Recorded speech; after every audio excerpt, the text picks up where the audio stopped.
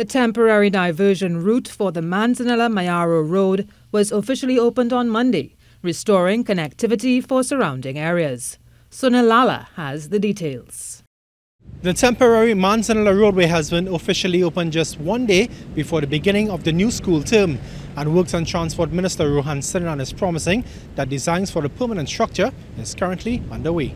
Designs for the permanent restoration of the road are ongoing. We're hoping to have that completed by the end of January, first week in February, where we can go out then for proper tender. Minister Sinanan said steel sheets which were donated by local company National Energy helped to ensure connectivity to all vehicles. When you recognize that this road is used by the oil sector, it means that the oil sector still would not have had access to the road.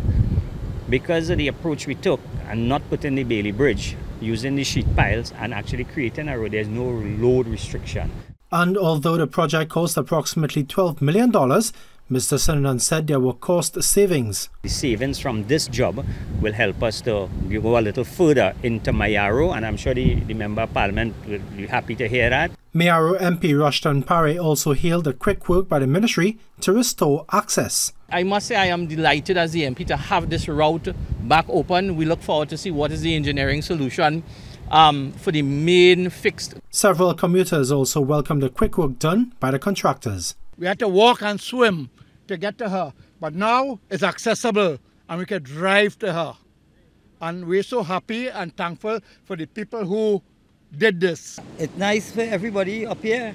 You know, it's impossible all the time. I know it could, you know, they will use it to exit to go to school and go to work and, you know, everything. So I'm glad that the road opened back. The minister said TNTech has also been asked to ensure proper lighting at night, but urged all commuters to reduce speed and proceed with caution in the interim. Sunil Lalla, TTT News.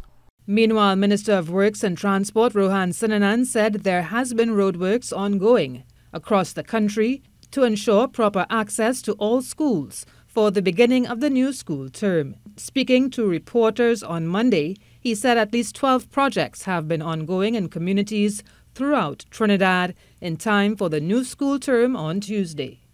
Also around Trinidad, there were about 12 schools because of the rain that were challenged due to landslips, road failures, and so.